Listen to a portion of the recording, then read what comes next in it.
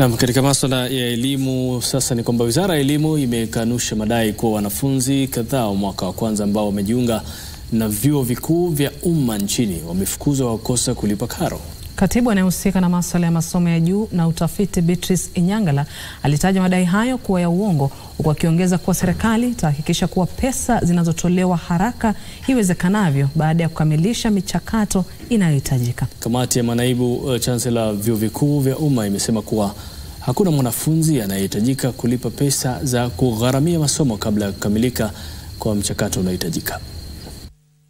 So I want to confirm here unreservedly that no university has sent students away because they or asked them to pay tuition fees. That is not true.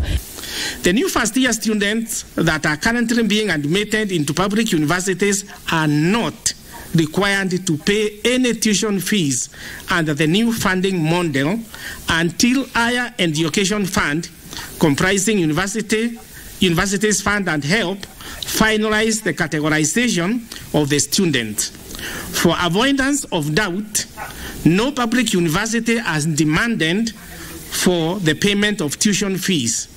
Accordingly, no student has been turned away for non-payment of tuition fees in any of the public universities.